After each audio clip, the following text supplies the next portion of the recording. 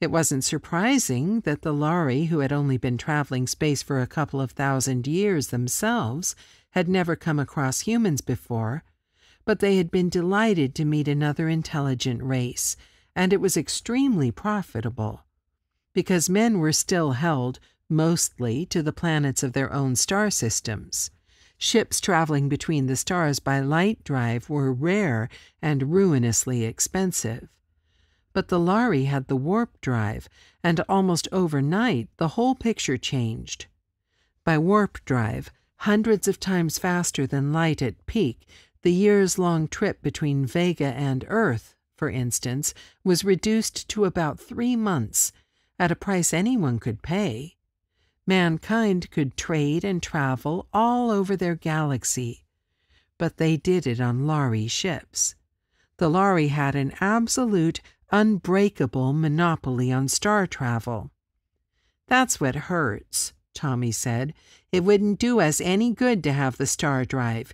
Humans can't stand faster-than-light travel, except in cold sleep." Bart nodded. The Lhari ships traveled at normal speeds, like the regular planetary ships, inside each star system. Then, at the borders of the vast gulf of emptiness between stars, they went into warp drive. But first, every human on board was given the cold sleep treatment that placed them in suspended animation, allowing their bodies to endure the warp drive. He finished his drink. The increasing bustle in the crowds below them told him that time must be getting short. A tall, impressive-looking Lhari strode through the crowd, followed at a respectable distance by 2 Mentorians, tall, red-headed humans wearing metallic cloaks like those of the Lhari. Tommy nudged Bart, his face bitter. "Look at those lousy Mentorians. How can they do it? Fawning upon the Lhari that way. Yet they're as human as we are. Slaves of the Lhari." Bart felt the involuntary surge of anger, instantly controlled. "It's not that way at all. My mother was a Mentorian, remember? She made 5 cruises on a Lhari ship before she married my father." Tommy sighed. "I guess I'm just jealous. To think the Mentorians can sign on the Lhari ship as crew, while you and I will never pilot a ship between the stars." "What did she do?" "She was a mathematician. Before the Lhari met up with men, they used a system of mathematics as clumsy as the old Roman numerals. You have to admire them when you realize that they learned stellar navigation with their old system, though most ships use human math now. And of course, you know their eyes aren't like ours. Among other things, they're colorblind. They see everything in shades of black or white or gray. So they found out that humans aboard their ships were useful. You remember how humans in the early days in space used certain birds who were more sensitive to impure air than they were? When the birds keeled over, they could tell it was time for humans to start looking over the air systems. The Lhari use Mentorians to identify colors for them, and since Mentor was the first planet of humans that the Lhari had contact with, they've always been closer to them. Tommy looked after the 2 Mentorians enviously. "The fact is, I'd ship out with the Lhari myself if I could. Wouldn't you?" Bart's mouth twisted in a wry smile. "No," he said. "I could. I'm half Mentorian. I can even speak Lhari." "Why don't you? I would." "Oh, no, you wouldn't," Bart said softly. "Not even very many Mentorians will. You see, the Lhari don't trust humans too much. In the early days, men were always planting spies on Lhari ships to try and steal the secret of warp drive. They never managed it. But nowadays, the Lhari give all the Mentorians what amounts to a brainwashing, deep hypnosis before and after every voyage, so that they can neither look for anything that might threaten the Lhari monopoly of space, nor reveal it, even under a truth drug, if they find it out. You have to be pretty fanatical about space travel to go through that." Oh, my mother could tell us a lot of things about her cruises with the Lhari.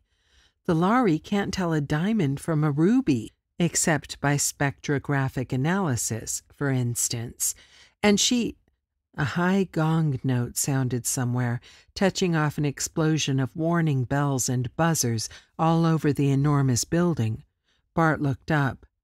The ship must be coming into land. I'd better check into the passenger side, Tommy said. He stuck out his hand. Well, Bart, I guess this is where we say goodbye. They shook hands, their eyes meeting for a moment in honest grief. In some indefinable way, this parting marked the end of their boyhood. Good luck, Tom. I'm going to miss you. They wrung each other's hands again, hard. Then Tommy picked up his luggage and started down a sloping ramp toward an enclosure marked 2 passenger entrance. Warning bells rang again.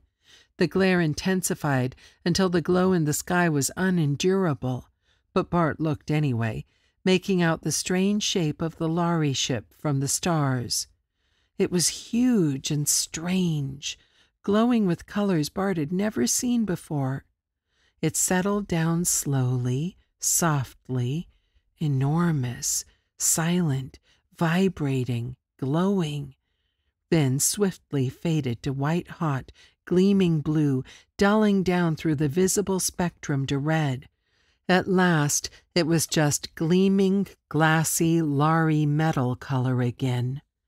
High up in the ship's side, a yawning gap slid open, extruding stair steps, and men and Lhari began to descend.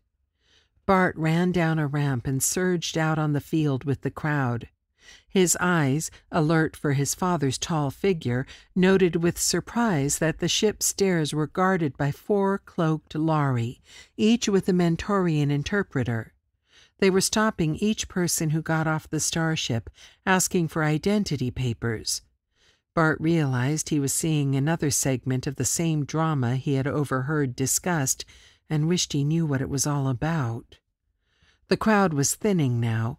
Robot cabs were swerving in, hovering above the ground to pick up passengers, then veering away. The gap in the starship's side was closing, and still Bart had not seen the tall, slim, flame-haired figure of his father. The port on the other side of the ship, he knew, was for loading passengers. Bart moved carefully through the thinning crowd, almost to the foot of the stairs. One of the Lhari, checking papers, stopped and fixed him with an inscrutable gray stare, but finally turned away again. Bart began really to worry. Captain Steele would never miss his ship. But he saw only one disembarking passenger who had not yet been surrounded by a group of welcoming relatives or summoned a robot cab and gone. The man was wearing vegan clothes, but he wasn't Bart's father. He was a fat little man with ruddy cheeks and a fringe of curling gray hair all around his bald dome. Maybe he'd know if there was another vegan on the ship. Then Bart realized that the little fat man was staring straight at him. He returned the man's smile rather hesitantly, then blinked, for the fat man was coming straight toward him. "Hello, son," the fat man said loudly.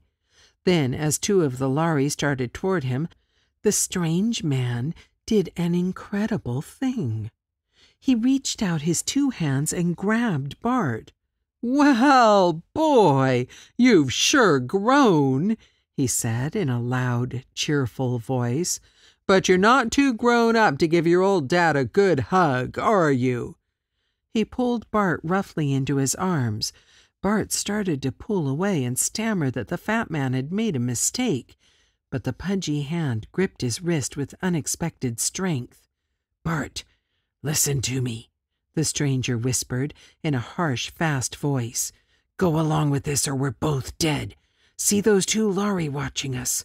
Call me Dad, good and loud, if you want to live. Because, believe me, your life's in danger right now."